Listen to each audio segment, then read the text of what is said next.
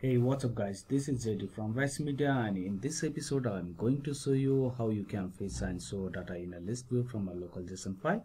I have prepared a simple JSON file with some information and will use a file for reading purpose.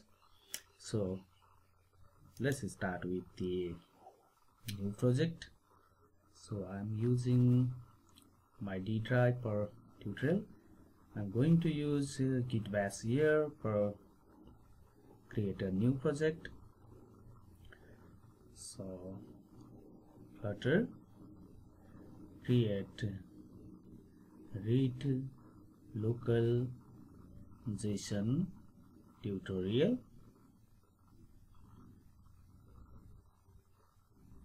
So it will take a few seconds to complete the tasks here. Waiting to get the project.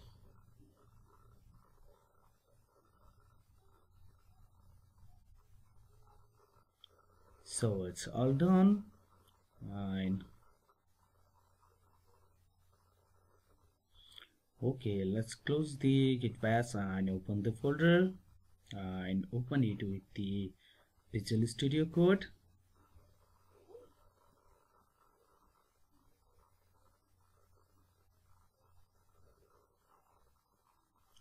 This is our project, and first of all let me create a asset folder for JSON file. So I already have copied the JSON file, and now I'm going to paste it here inside the asset folder. So let's check. This is a employee record.json file, simple JSON file which include EMP name and department with some of the values. So let's manage the pubspec.yml file for asset.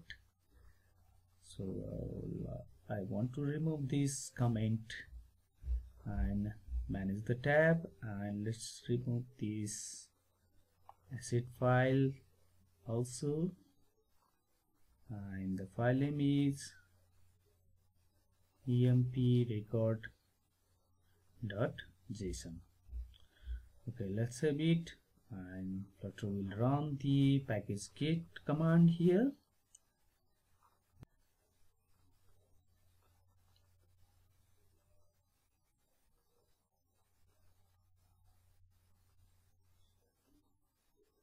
Alright, we have exit code 0, that means the project is successfully completed here. And let's go to the library and open the main.dart file. In the main.dart file, I am going to remove unnecessary classes here, and the rest of the part is useful for us. Let's remove this comment also. And here I am going to use the green color for primary swatch, and for the home page I'm using JSON page. Alright, so the project is analyzing, that means it is not giving me any error here at the moment, but it should give me some error. So let's create a new file, JSON page dart. Okay, so still there is no error because it's analyzing. We'll see the error later because we haven't imported the JSON page here. So let's create the import file for JSON, import dart convert, and another one is import package flutter / material.dart.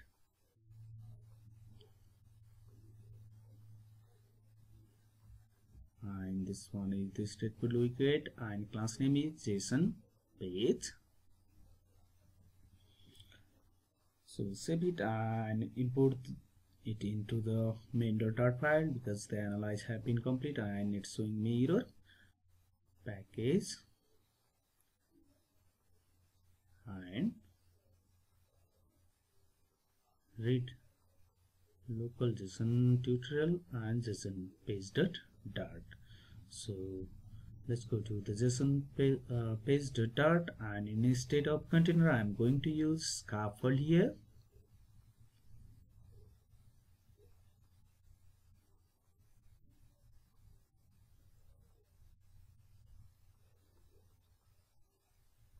In this scaffold I'm using a bar, and the app bar have a title which is text wicket, and let's name it load JSON file from local. Alright, this is our title. Now I'm going to use the body here, and inside the center wicket I am going to use a child class which will call future builder.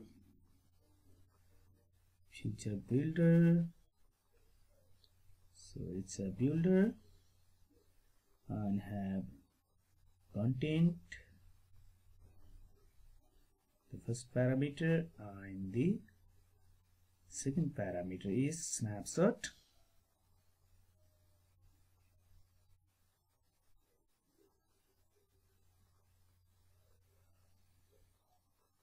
So let's call a variable var show data,